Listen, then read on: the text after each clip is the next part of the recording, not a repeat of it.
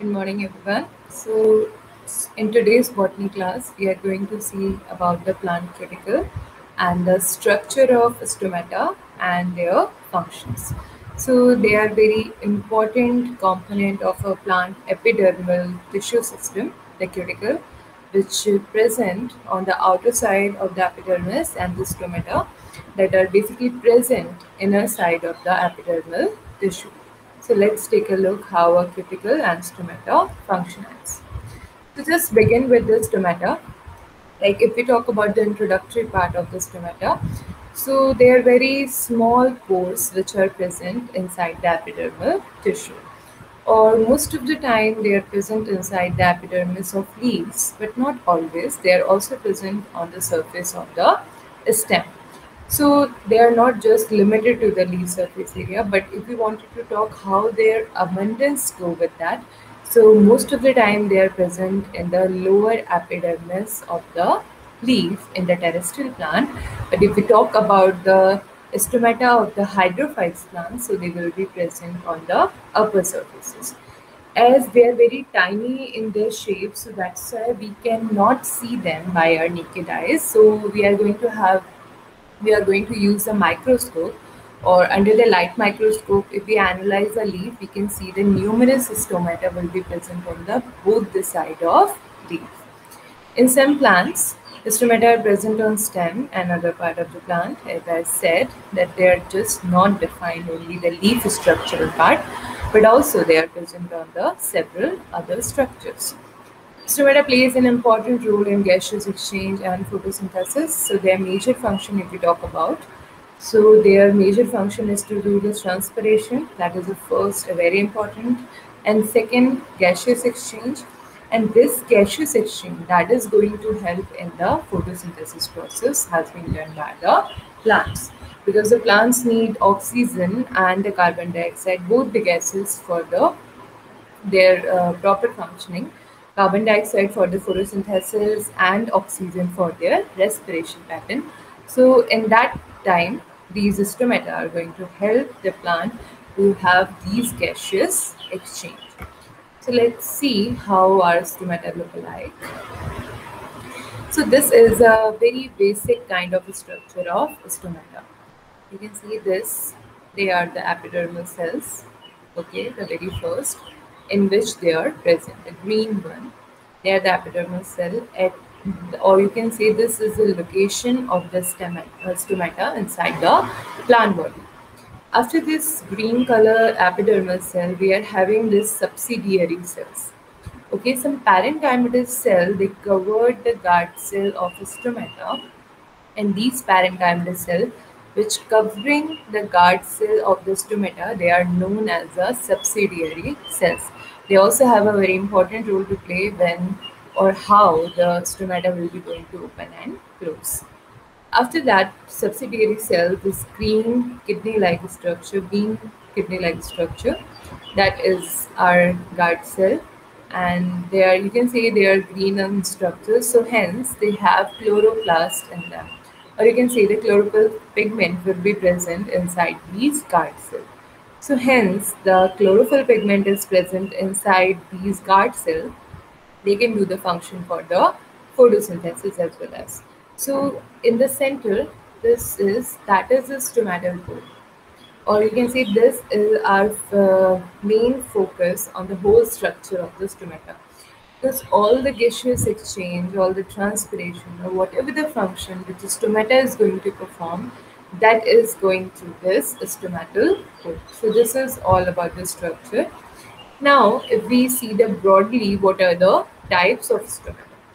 So, on the basis of like the epidermal cell, where they have to be present, or the how their surrounding subsidiary cells will be present, on these based, or you can say after this analyzation, we classify them under the six broad categories. So let's see. The very first is the anomocytic stomata. Okay, anomocytic stomata. Basically, in this kind of stomata, there are the epidermal cells which have a very fixed shape and size. Okay, This is not any random epidermal cell can be present or surround the stomata here. So if we are having a very specific kind of epidermal cell that will be surrounding our stomata, they will be called as anomocytic stomata. So the stomata appear to be embedded in the epidermal cell, and there is no definite number and arrangement of cells surrounding the stomata. So basically, they're having a fixed shape and size. Okay, but in this case, anomocytic stomata, there will be no definite numbers. Okay, there like 2 3 4, that some kind, like further when we are going to see the diastatic and acidic, they are having just fixed number of the definite cell which are going to cover our stomatal pore. But here there is no definite number and arrangement of the cell around the stomata. So if we are going to see any stomata which do not have a limited number of the parenchymatous cells surrounding them, but they are having a particular specific shape and size, we are calling them the anomocytic stomata. Next here, that is the anisocytic stomata. Second one, so here the number of the subsidiary cells, they are fixed, okay, but their size are unequal. So here, the stomata is surrounded by three subsidiary cells. So the number which are going to surround the stomatal pore here, that will be the number 3. Okay, but they are unequal in size. So you can say they are not having a very fixed or specific shape and size. How? Like one of the three cell, it will be smaller, and two cell are little bigger as comparison to the third one. So here the third cell, first and second cell, they are a little big in size as comparison to the third cell. So directly simple language, too big, and one small cell we are having inside the anisocytic stomata. Third is dicytic stomata. So as the name suggests, di is always refer to the two numbers. So here the stomata is surrounded by a pair of subsidiary cells that are perpendicular to the guard cell. So here are the number of the subsidiary cell, they are the 2. And how they will be present? They are going to be present parallel to the guard cell. One on the right side and another one is the left side. So the number will be going to fix 2, and we are also have to be very specific that they have to be perpendicular to the guard cells. Next here, parasitic stomata. So what happened in the parasitic stomata? They will be present parallel to the stomatal pore and the guard cell. In the case of dicytic, they will be perpendicular to the guard cell, perpendicular to the guard cell. And in a parasitic stomata, they will be parallel to the stomatal pore and the guard cell.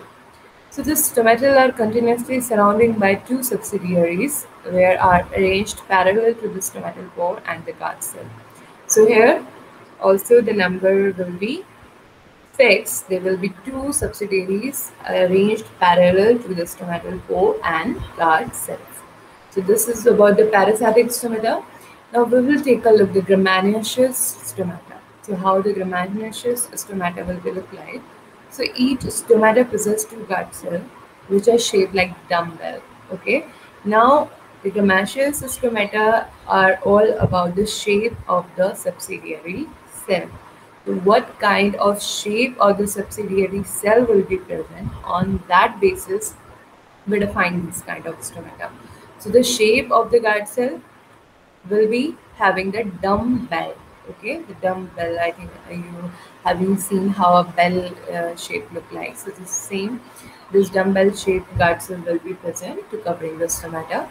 The subsidiary cells are parallel to the guard cell. The subsidiary cell will be present parallel to the guard cell, not intersecting each other. The guard cell are found narrower in the middle and wider at the end. So hence they will be formed like a dumbbell shape. How?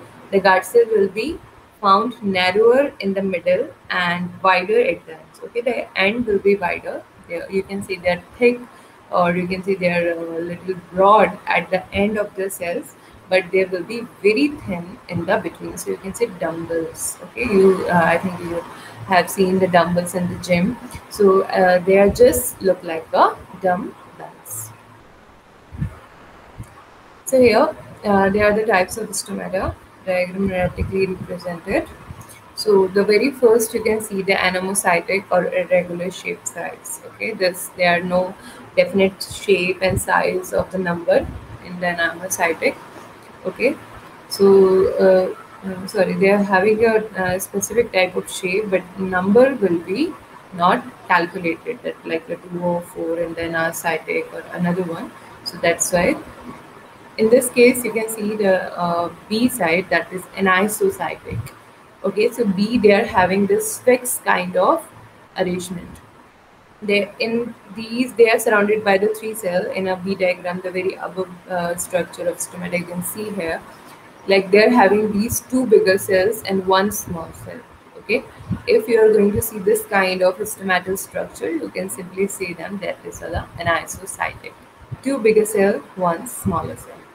Third one is the parasitic. So here you can see this is the guard cell and they are present perpendicular to the guard cell. That will be the parasitic. Here, sorry, parasitic they will be the parallel. Sorry about that. Parasitic they will be the parallel about the guard cell, but in the D, this will be the diacytic. Okay, diacytic they will be perpendicular to the guard cell. You can see here this diagram. These are the guard cell and they will be perpendicularly present. So this is called the diacytic kind of a stomata. Next here, we are having this granaceous one.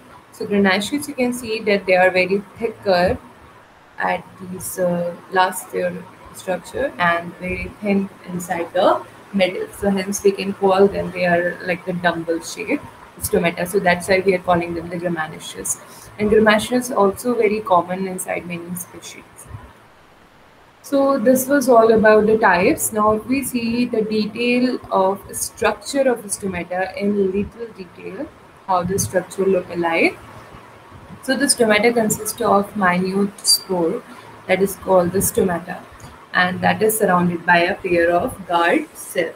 So here this stoma, that is the central pore or which is responsible for the every gaseous exchange transpiration here, and they will be surrounded by the guard cell. So the guard cell basically guarding them here, and the whole functionality of the stoma will be governed by these guard cells. The stomata open and close according to the turgicity of the guard cells. So the turgicity of the guard cell, they will decide that if the stomata are going to open or it remain closed. So the cell wall surrounding the pore is tough and flexible. The shape of the guard cell usually differ in both monocot and dicot. So the cell wall of this pore, which have to be surrounded, that is tough, but it is flexible because they needed to work for their closing and opening. Or if they wanted to be work on their closing and opening, they needed to be flexible. So that's why they are the flexible. Shape of these guard cell which are covering this stoma portion, that can be differ, as in monocot they will be a little smaller and dicot they have to be very developed. Though the mechanism continue to be same, but the mechanism of opening and closing of the stomata, that will be same even in the dicotyledon and or the monocotyledon. Procedure will be same, that how they will be open and closed, but the structural analysis can be different. The structure can be different. Maybe monocot having not that much developed of the guard cell as they will be inside the dicotyledon. So guard cell are bean shaped. So we already seen the diagram of the guard cell. They look like a bean cell and they are green. So hence they are having chloroplast in them. So due to having the chlorophyll, they can capture light energy and do the photosynthesis also.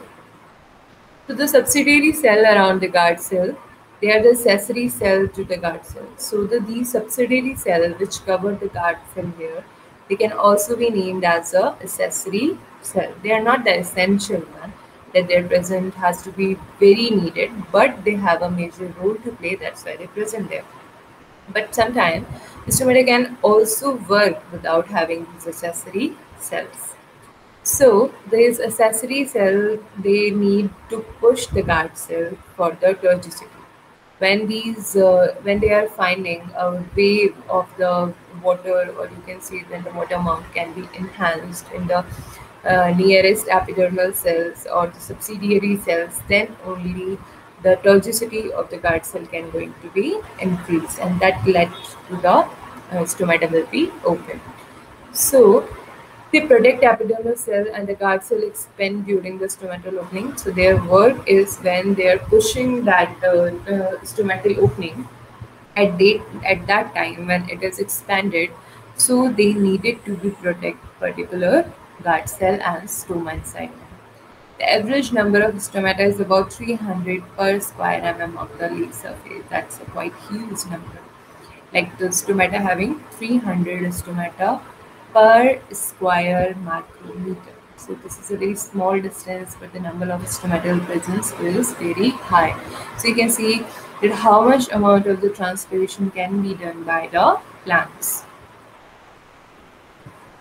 Next, this is a structure we all already go through. So now we will see the functions. What are the functions which can be performed by our stomata?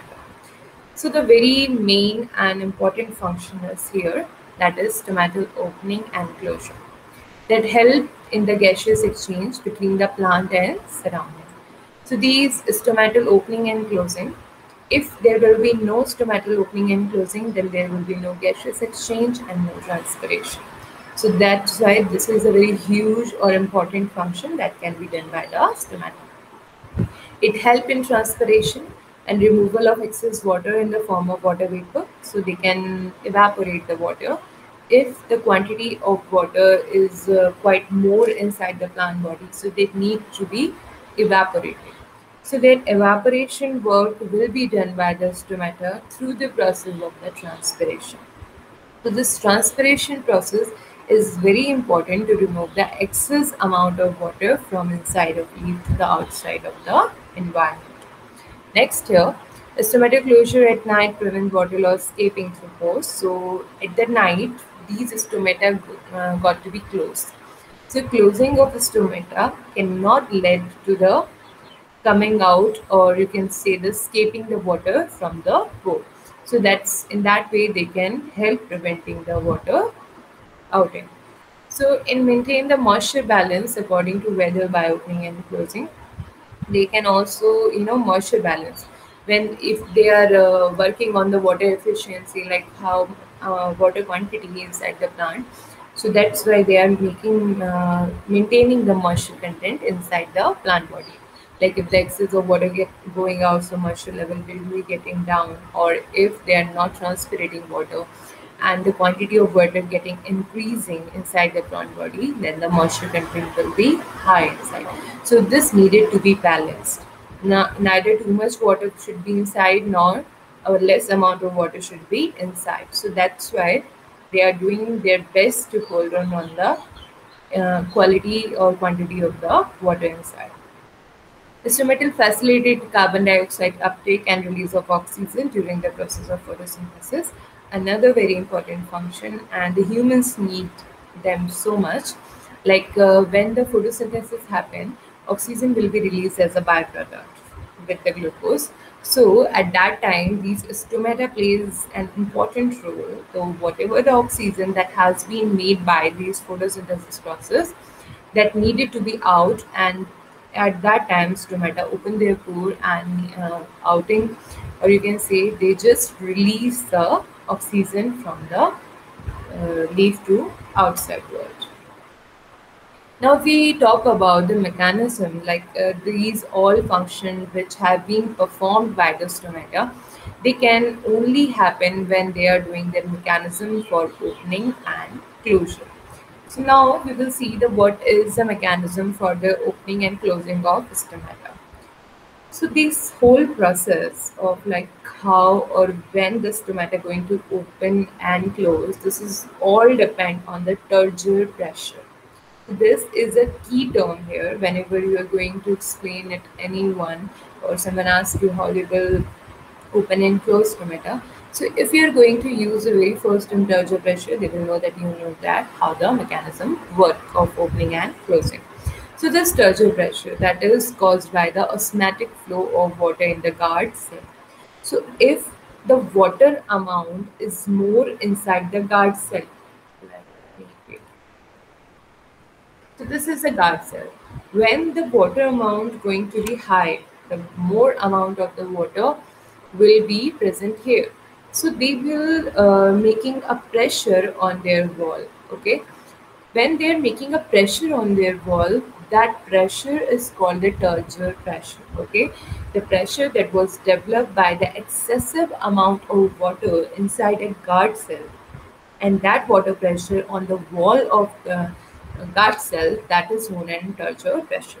So hence the turgor pressure increase, the water, the stoma will be open because they need some space to expand, and then they needed some state to, or you can say some space to extend. They needed to be open. They cannot be closed. Closing can moderate them or more. So that's why they needed to be open. So hence the turgor pressure increase. So now the stomatal pore open. So they expand, resulting in the opening of stomata. When the guard cell lose water, they become flaccid. Okay, when the whole water can be released through the stomatal opening. So when after releasing of that particular amount of water, they become flaccid. And after becoming flaccid, leading to the stomatal closure. So after that, when the water is gone, so there will be no turgor pressure. So the cell become flaccid and stomatal pore going to be closed. So the stomata normally open when the light strike the leaf and close during the night. So in the normal, if we talk about that, when they are going to open and close. So most of the time when the sun striking the leaf or sun striking the stem, so at that time stomata will be open, and most of the time at the night they will be closed. So this is all about the opening and closing of stomata. You can see at this time cell is flaccid, so they will be the close. But if this time they will be having a turgor pressure, they will be open. So this pore, when they are having some space in between these guard cells, if you are looking that space, at that means stomata is open. But if you are not going to see any space between two guard cells, that means that stoma is closed. A single stomata is always known as a stoma. That's why they are naming them stoma. Don't get confused with like above they are writing this stomata, and now here in the diagram they are naming them the stoma. So basically the one single stomata will be known as the stoma. That was all about the stomata. Now we will go through the plant cuticle. So if we see how the plant cuticle work, so they are the very composite structure, not the simple structure, because they have a major role to play inside the plant body. So hence they needed to be very complex. How they are be complexing? So composed of a covalently linked macromolecule scaffold of cutin and a variety of organic solvents, soluble lipids. Okay, so these are the major component of the plant cuticle. The very first is a macromolecule scaffold of cutin. Cutin is a very fundamental kind of component of this cuticle. And second, they are the organic solvent soluble lipids. And they are collectively termed as waxes. Okay, this whole cutin lipid thing, when they are collectively called, they will be termed as waxes. But if we talk about solely about the cuticle, that is made up of 90% of the cutin substance, macromolecules of cutin. So this cutin and cuticle, they have to be play a role by expanding the water from the plant, or you can say, like if we are having a zero fight situation, okay, means plant cannot reduce more water, they cannot transpire water from inside to outer side, because we already have a very limited amount of water inside the plant. But the environment, this is getting hotter and hotter, they need transpiration badly, but plant cannot have that capacity to do that. At that time cuticle help plant to restrain their water, to you can say uh, means storing in their water. So that's why this cuticle This is a major function of the cuticle inside the plant. They help plant to store their water as they are inside. Although the cuticle is usually considered independently from underlying polysaccharide cell wall of the epidermis, the two structures are physically associated and have some overlapping functions. So basically, they you can say these are the polysaccharide cell wall of the epidermis. They are just present above the epidermal layer. So hence they can do all the things which I just explained. So indeed, the cuticle can be considered a specialized lipid modification of the cell wall, just as lignification is a common modification of plant secondary cell wall. What happens when the sclerenchyma tissue develop inside the plant? They are just nothing, only the deposition on the parenchymatous cell. So if any kind of deposition can be led on the parenchymatous cell, they will be become in the sclerenchymatous tissue. A little same phenomena is going on here when the epidermis just they are having some kind of lignification, or you can say the lipid modification on their cell wall, and they are having some extra covering on their cell wall. At that time we name them the plant cuticle. So the microscopic structure of the cuticle is often divided into two domains. So if we are going to see our cuticle under the microscope, there are two main domains based on the histochemical staining and their presumed chemical composition. So if we wanted to see them, we have to stain some plant cuticle and have to see into like microscope. So on the basis of their staining capacity, like something going to be stained more and some do not absorb stain that much. On the basis of that, we divide it into two domains. Very first, a cutin-rich domain which embedded polysaccharide, which is referred to as a cuticle layer. The very outer one, that it will be called cutin-rich domain, and that is embedded in the polysaccharide. So this is called the cuticular layer, and an overlying layer that is less abundant in polysaccharide but enriched in the waxes referred as a cuticle proper. So two layers here. One is a cuticle proper and second is a cuticle layer with having a lots of polysaccharide overlying. So that was a cuticle layer having a less abundant polysaccharides and enriched in waxes that we can call them the cuticle proper. So the waxes are either deposited with the cutin matrix, can be called as the intracuticular wax, or accumulates on the surface as the epicuticular wax crystal. So on the position of at what place wax will be present, we can divide them into the two names: intracuticular wax and epicuticular, or you can say extracuticular. Intracuticular, it means they will be deposited within the cutin matrix. Wax inside the cutin matrix, we call them the intracuticular. Waxes on the surface of the cutin matrix, they will be called as epicuticular wax crystal. So these are, you can say, these are the component analysis that can be present inside our epidermal tissue covering or cuticle covering. Next here, these epicuticular waxes can offer distinct uh, macroscopic surface property, like epicuticular films are responsible for the glossy appearance common to many leaves, fruit, while epicuticular waxes crystal account for the dull, glacious appearance of broccoli, leaves, Arabidopsis, stem. So you can say that on the basis of this epicuticular and this intracuticular, these epi and intracuticular, we can make anything to shine and we can make anything to be rough enough. Like if we are having the epicuticular wax crystal, okay, the surface is going to be rough. But if in the contrast, if we are having a layer, okay, a layer of a glossy, then we are having a shiny surface on the fruit and some leaves. So that basically based on what kind of wax is present here, surface wax or wax crystals. Cuticle architectural organization can be discerned using a number of microscopic techniques. So if you wanted to see a cuticle structure on a plant surface, there are several techniques you can go through. Like the very, you can say the very effective one, that is a SAM. It is called the scanning electron microscopy. Can reveal the elaborate the diverse morphologies of the epicuticular wax. So basically, if you wanted to see the morphological analysis, means the structure you can analyze from the outer side. If you wanted to see that, you can go into the SAM.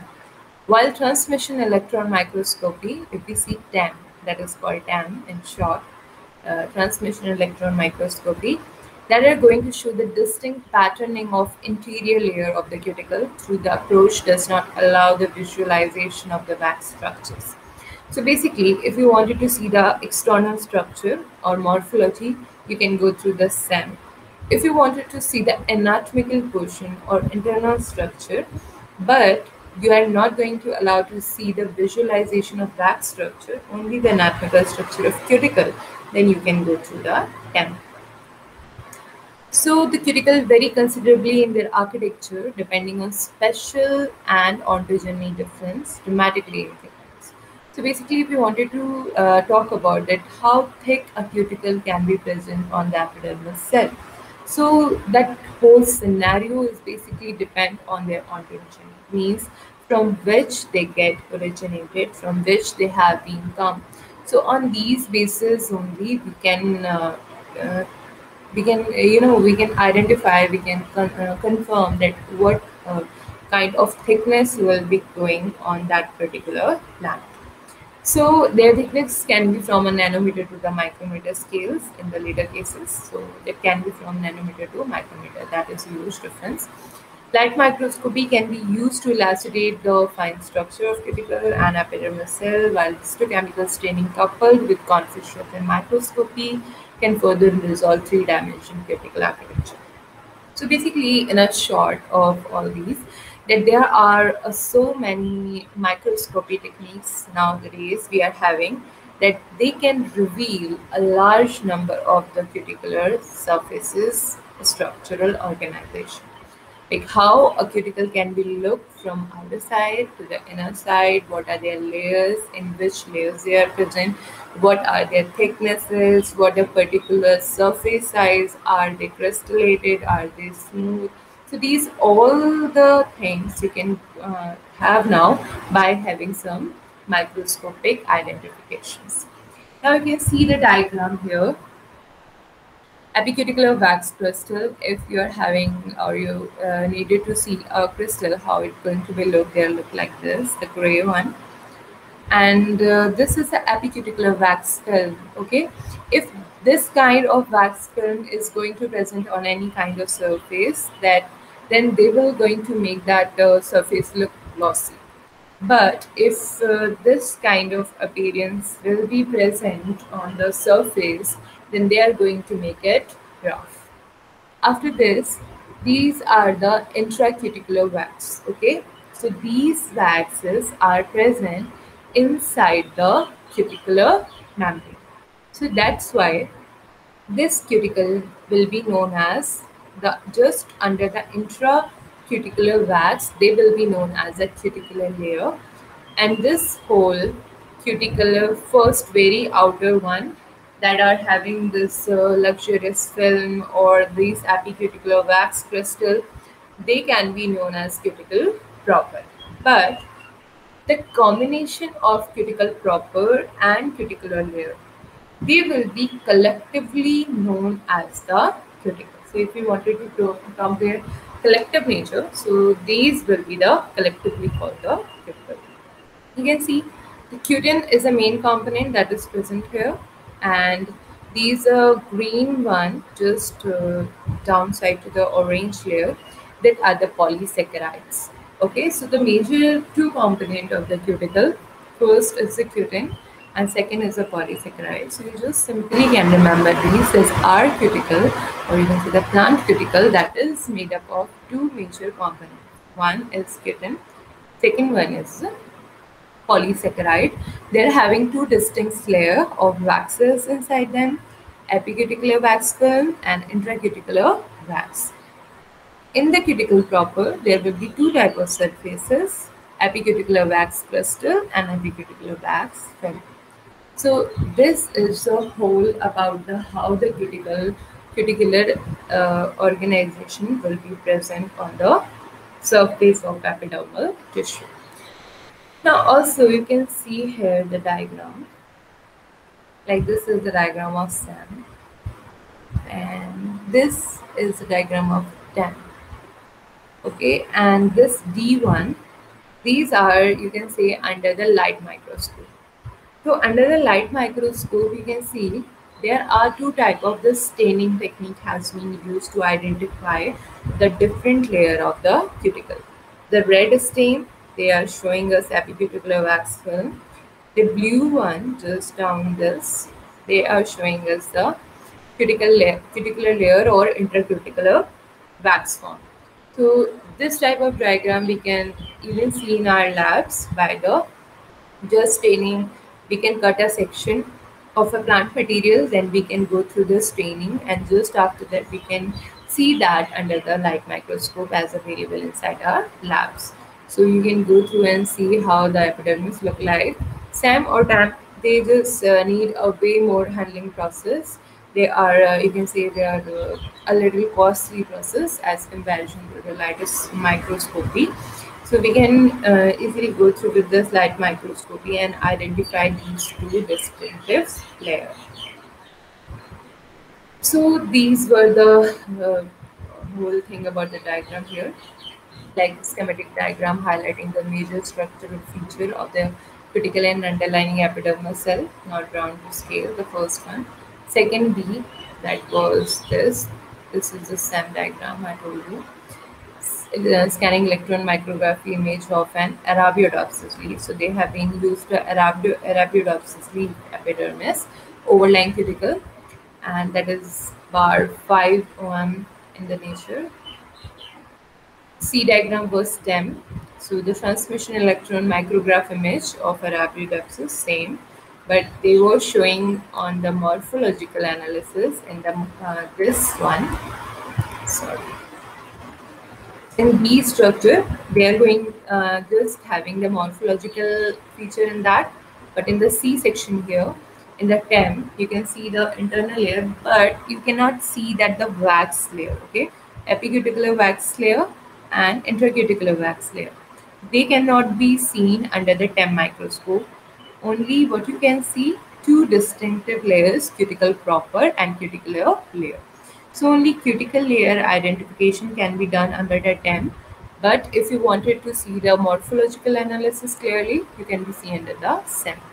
Last D1, that is from the light microscope image, showing the cuticle of a mature green cyst tomato fruit stained with Sudan red and polysaccharide cell wall stained with alkane blue.